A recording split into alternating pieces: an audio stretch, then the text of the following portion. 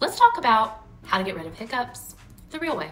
So I'm Tiffany, I'm a physician assistant, but also a GLP-1 advocate. So I help people get access to GLP-1s that cannot get them through traditional insurance. So if that's something you're struggling with, there are some links over here in my bio that hopefully can help you out. Okay, here's some weird things that people have told me that they have tried to get rid of their hiccups. Swallowing a spoonful of sugar.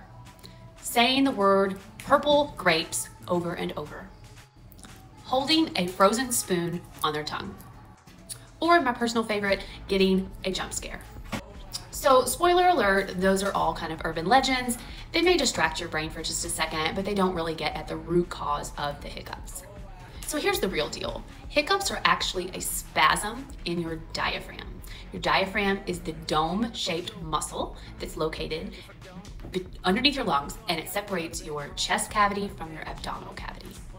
So when it spasms, it actually slams your vocal cords shut and makes that weird little hic sound. So if we want to stop hiccups, we've really got to target the diaphragm muscle. So what does science say that we need to do? So what you've got to do is you've got to take a big, long, deep breath in, and you've got to hold it for as long as you can. And then when you think you cannot hold it any longer, then you have to breathe in just a little bit more. Okay, why does this work? It's because when you fully expand your lungs to their max capacity, it actually puts pressure on your diaphragm muscle and helps break up that spasm. So bonus tip, if you want to try to avoid getting hiccups, here's some things you can do.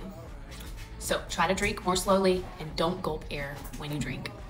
Try to skip the fizzy or carbonated drinks because they put more air in your esophagus.